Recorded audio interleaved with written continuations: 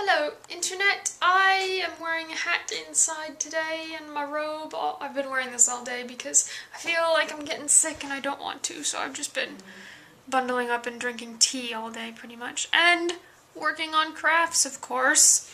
So I want to show you guys today some the various stages of how to make a little scrubby pad for your sink in place of a sponge. So we start with this netting stuff. You can get this, at the fabric store, and I got a lot of it. You don't actually need all that much. I would say maybe like half a yard, quarter of a yard. So you got this stuff here, and I cut it into 4-inch strips. As you can see, this is 4 inches wide. You take one strip and you kind of, crunch it up so that you have kind of a strand. And then with my largest hook, which is a crochet hook N 9mm, I just crocheted circles using 2 lengths of this. So I would start with one, and when I got to the end I would just tie the ends together. And that gets you something about this big. You can see sort of how big it is in my hand. I kept all of the loose ends from the start of the circle, from where I joined the 2 pieces together, and from the end, because I like to use them. I tuck them in the center sort of as stuffing so that you have more weight to it, I guess. And then after that's done, I take a cotton middle worsted weight yarn and just do 1 row around the outside. And it has to be cotton, of course, because these need to withstand water and washing and dishwashing and microwaving and all that stuff. And then after that, I just start making a separate piece of, cotton. With the cotton yarn, I make a circle.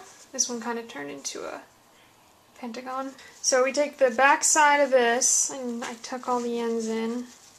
And you just put that right over. You make sure it's the same size. Just put that right over, and you single crochet the 2 layers together. And then when you get back to where you started, you chain 10 to make this little loop, come back down again to where you started, and tie it off. And the finished product looks like this. As you can see, it fits pretty well in my hand. There's a little bump because of the stuffing, and that gives me a nice little bit to hold there. It's, flexible. You can fold it inwards or outwards. And because the yarn is cotton, you can use the back side for soft scrubbing, or this side for tough scrubbing. I got this idea from one of Andrew's cousins, because this is what she gave her aunt, I think, at the family Christmas party, and she was telling me about them. And according to her, these are microwave safe for if you want to do quick cleanings. They're laundry safe for if you want to do more in-depth cleanings, and they're also dishwasher safe if you want to wash your sponges that way. So yeah, I think it's a pretty cool idea, and these are being made right now. I'm making this set for my niece, my oldest niece, who just about a month ago got her first apartment. She was living on her own before then, but she got her sort of first. She made another step, I guess, into the grown-up world, and I'm very proud of her. And so this is her housewarming gift, I guess, apartment warming gift.